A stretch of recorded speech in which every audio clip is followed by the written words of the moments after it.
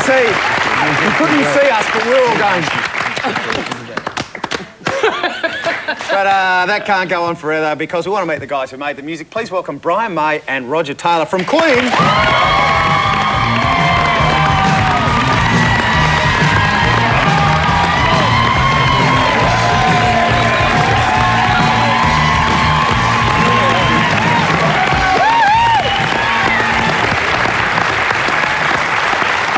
Welcome, welcome, welcome.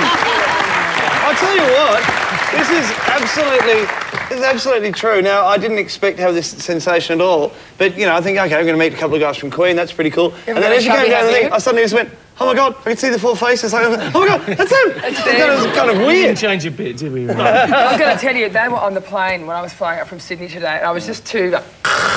And then finally, yeah, I was. You're not supposed to meet your heroes. No. Yeah, so I spoke to Roger, it didn't matter. The thing is, you haven't changed a bit. I'm just looking at your hair. Oh, really? It's good hair. Nah, the hair's still there, just about. Now, the face is gone, but... I've got to ask you, we want to talk about the musical, but I've been dying to know this. You went to Liza Minnelli and David Guest's wedding, didn't you? I did. I performed. How freaky was that? How freaky are they? It was great, actually. They're actually great personal friends. No, they're not. No, they're not, because they invited everyone. Oh, is that right? Well, hang on.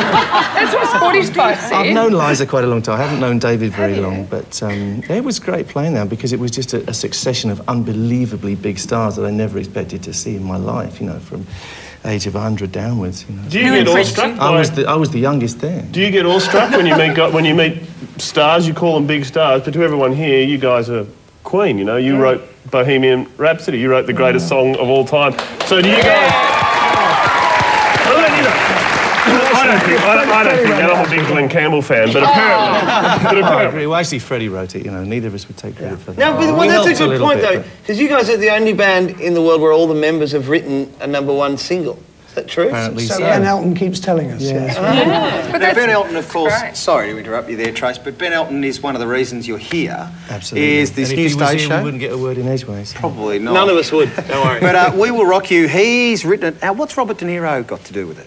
Robert De Niro's kind of the godfather of the project. We don't see him that often, but when he comes down, he has a lot to say. And basically, the creative front is Roger, myself, and Ben. Ben is a powerhouse of ideas, incredible, and it's thanks to his brilliant script that we're actually on there. Well, how did you all get And we will be on in Melbourne. You actually had a number of scripts on the table, because Ben wasn't the first person to come to you with a project, because your songs lend themselves to a very theatrical setting, but he wasn't the first person to come along with a script. So what turned you on to a guy that said, righto, it's set in Gaga Land, Planet, at what point didn't you go, next? Well, we didn't want to do a biography. We didn't really want to see us up there, you know, we wanted to do something more interesting with it.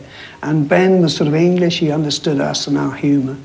And also he's a great writer and a very good director, so we were flattered when he came up with a great idea. How did he manage to get Bohemian Rhapsody into the musical? Well, that's a trick. It's a trick, You will have to wait till you see it.